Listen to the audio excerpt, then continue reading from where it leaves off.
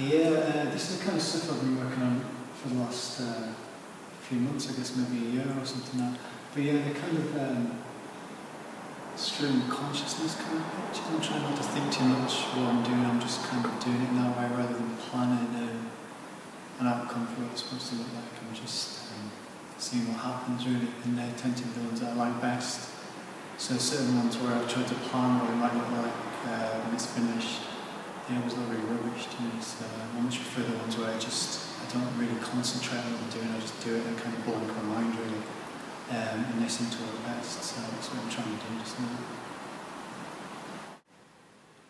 Yeah, I mean, out of the three in this exhibition, this is my favourite one out of the three. It's probably the newest one, I think, out of these three.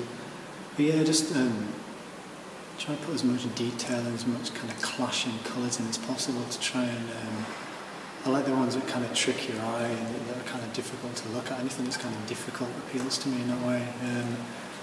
But it's interesting that this seems to be the one out of the three that other people seem to like best too, which is funny. You know, you would think if you're doing something this abstract, you would get a general spread of people liking different ones, but people seem to like the same one. It seems to be a universal language of pattern. It's kind of subconscious somehow.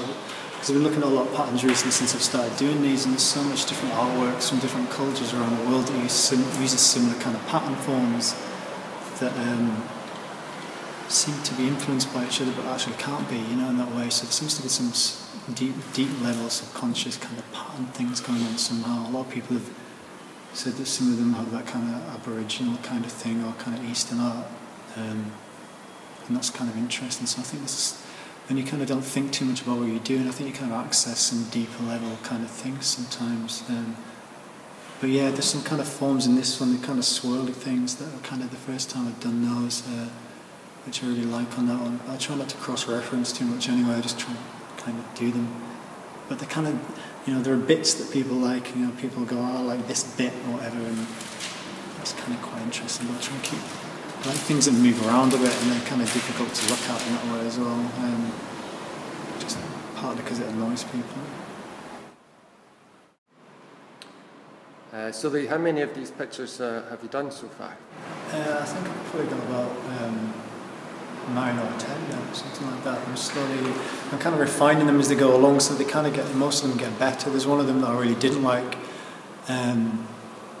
which I wasn't feeling very good at the time when I was doing that, and it's interesting because it seems to show in the picture somehow, and yeah, it's nowhere near as detailed, and it's kind of, yeah, it's just not as complex somehow, so that's kind of interesting. But this one here was one that I actually, I didn't do in the same way as the others really. This is actually based on patterns and textures and stuff from the Kibble greenhouse up at the Botanic Gardens, so I actually did go in and take some photos there and kind of use that. So this is actually, did kind of have an outcome in mind when I was doing it in that sense, so it's kind of different this one, but this was like the third attempt at it, and I just scrapped the other two because I wasn't really happy with them, but I'm happy with this one this time. But yeah, so this is kind of a combination of trying to do something that kind of is representative of something that's real in the physical world, and also patterns that aren't in that sense. So it's kind of a balance between those two. You know, I think it's quite good. The other two that I scrapped were trying to be too much like the real thing in that sense. I didn't like them. They didn't work for me at all.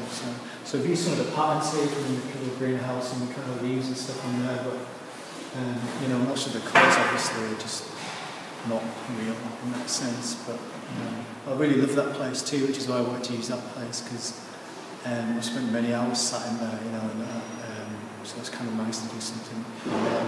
Plus it's an architectural interior, which is what I kind of the remit was.